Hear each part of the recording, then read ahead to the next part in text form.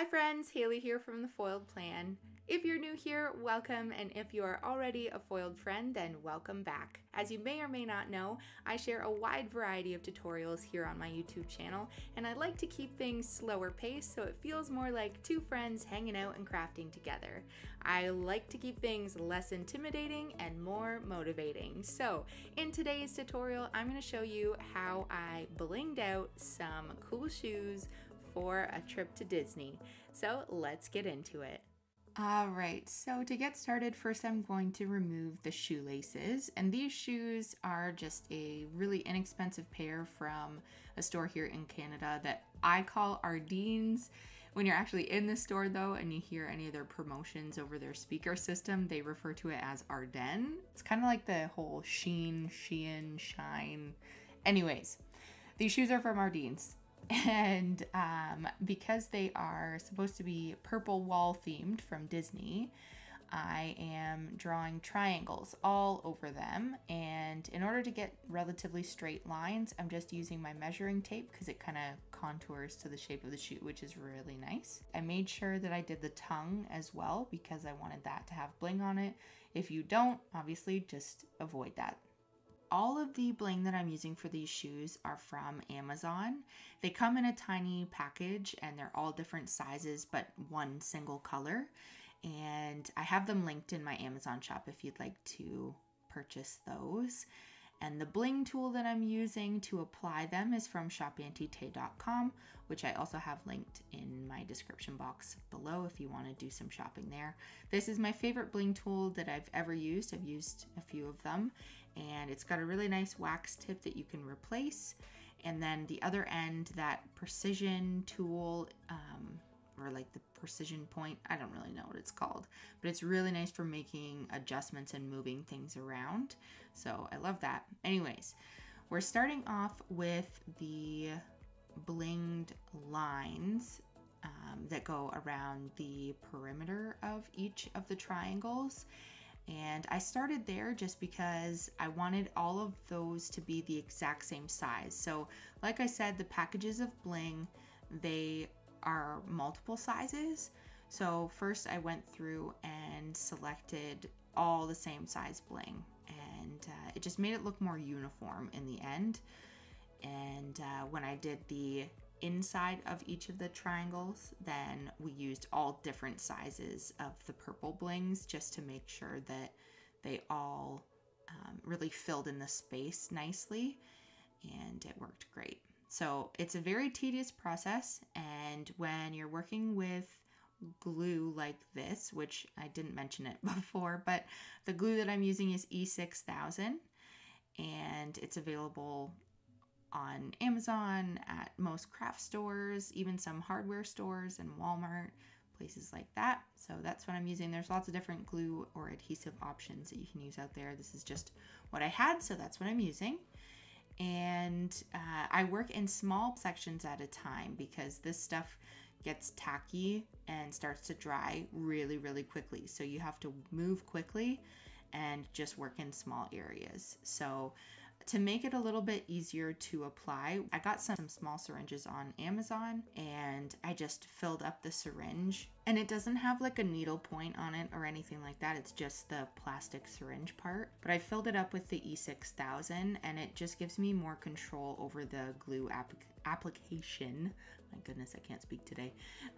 Because if you've worked with E6000 or other similar adhesives before, you know that when you're using the actual tube and you push some of the glue out of it, it will just keep coming out, and it's hard to get it to stop. And rather than having to put the lid on every single time you're done doing one little line to stop it from pushing more glue out, this is just a nice easy way, and like I said, it offers more control.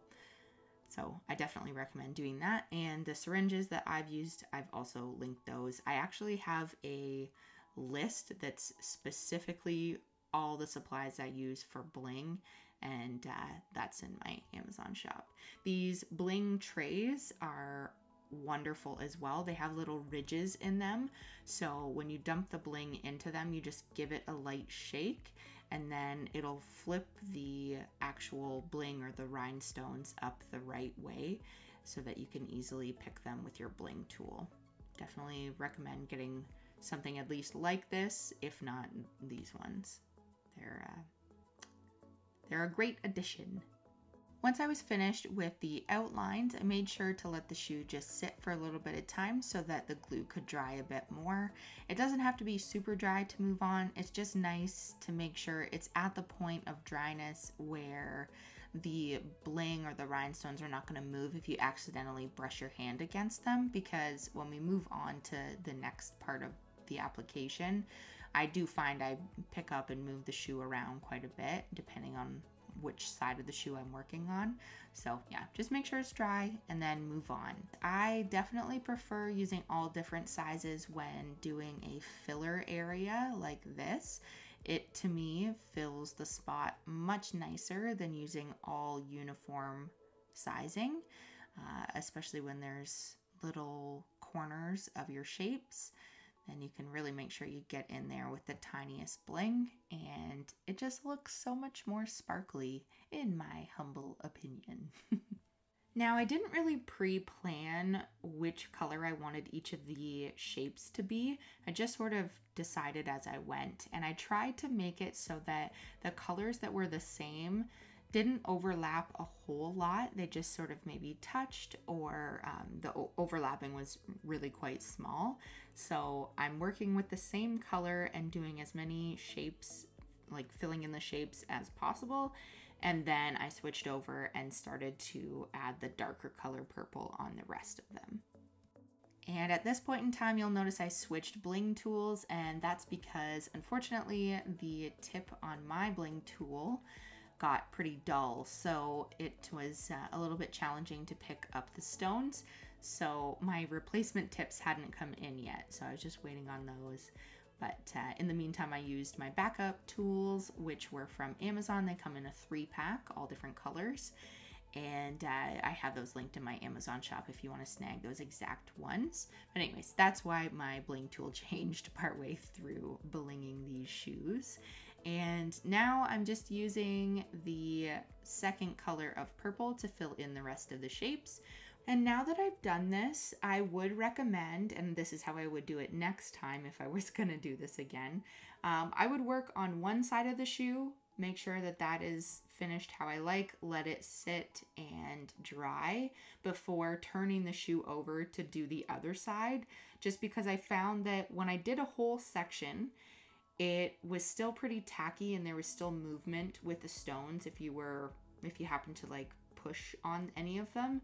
So having the shoe lay completely on its side, some of the stones did move around and I didn't notice until I flipped the shoe back over, and then at that point they were kind of already to the point of being dry enough where they weren't going to move anymore.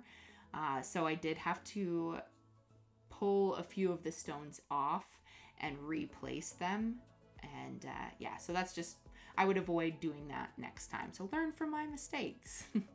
Now, one tip that I want to mention is how to easily fill your syringe with your glue.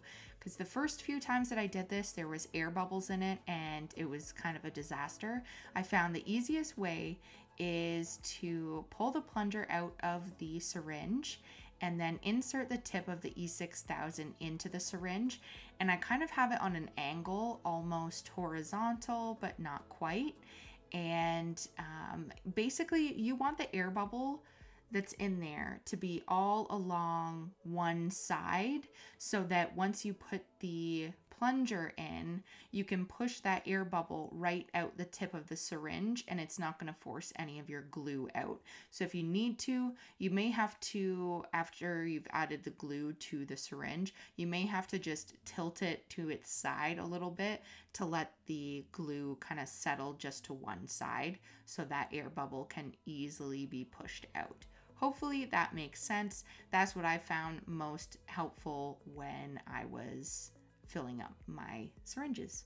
Once you've finished applying all of your rhinestones, I recommend letting the shoes sit for about 24 hours before lacing them up and trying them on.